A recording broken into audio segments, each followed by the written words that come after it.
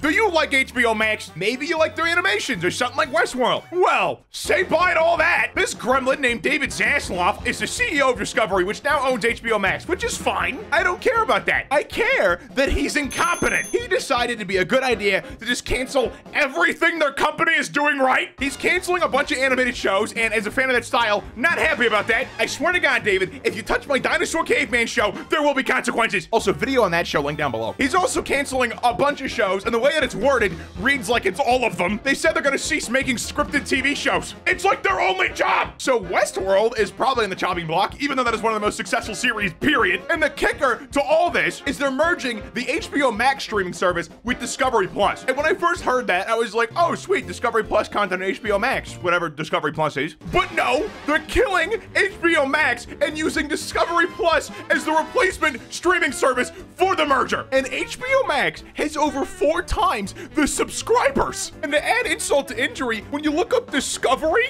it's the Land Rover. It's not even their company. David over here must have heard Netflix stock was struggling and wanted to help them out because, oh my God, how is this man a CEO? A CEO of a company is supposed to make the stock go up. Instead, David over here decided to get the stock and put it in front of a firing squad. Like and subscribe if you're new. Check out my other content. Use the on-screen now. Follow me on Twitter @spatnz1. Link down in the description. Have a great rest of your day, boys.